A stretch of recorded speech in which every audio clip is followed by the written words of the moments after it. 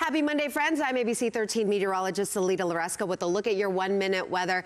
Get ready for some record-breaking heat the next couple of days and then some changes by the middle of the week. We are in for a wetter, an unsettled weather pattern for today. We get some sunshine this afternoon before the clouds roll back in for this evening.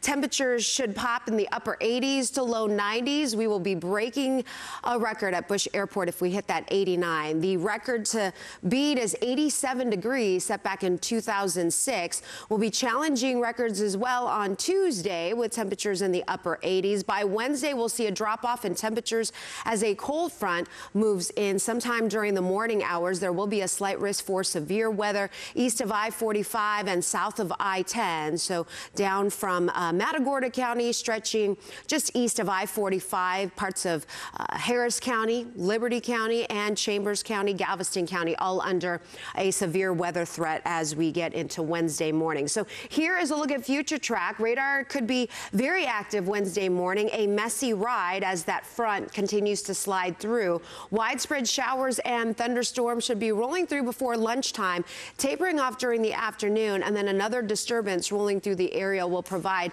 more wet weather as we get into the evening. Now look at the setup for the rest of the week.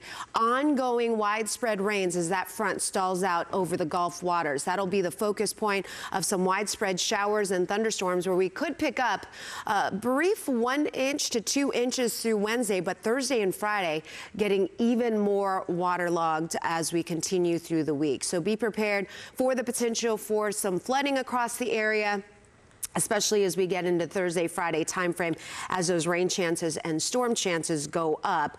By Easter weekend, we are hopeful that rain shower chances will be dropping off. It won't be completely dry, but we won't be looking at the widespread rains as we close out the week. All right, that's a look at your forecast on this Monday. Try to stay cool out there.